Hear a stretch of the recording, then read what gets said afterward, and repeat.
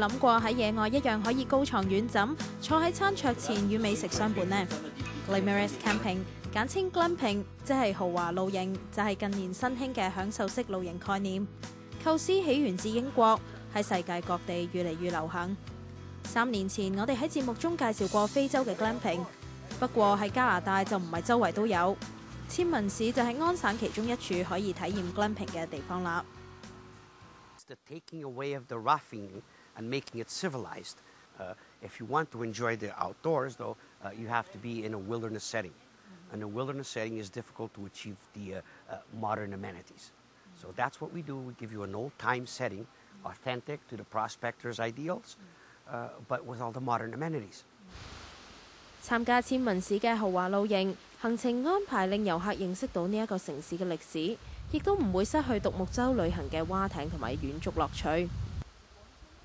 早於17世紀，當先民仍未立市，呢一帶係皮草貿易必經之路，有唔少皮草商聚居。時至今日，捕獵野生動物製造皮草嘅傳統仍然喺千文市保留住。因此，遊客透過參加豪華露營，就可以坐船嚟到皮草獵人位於樹林嘅工作室，了解皮草嘅種類同埋呢一個古老行業幾百年嚟嘅演變。The beaver is basically what started it all.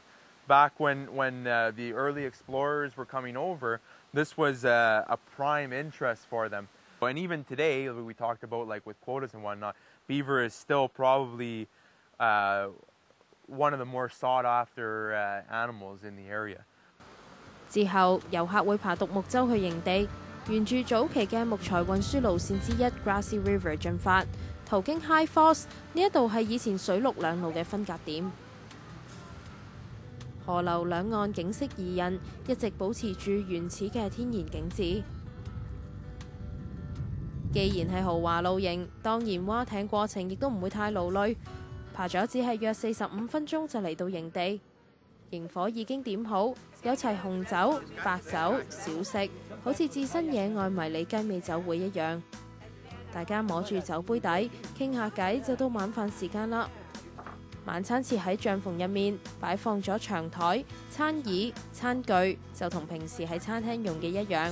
營裏面亦都有職員喺度打點同埋準備晚餐，對客人照顧周到。上菜啦！既然係豪華露營，頭盤餐湯當然唔少得啦。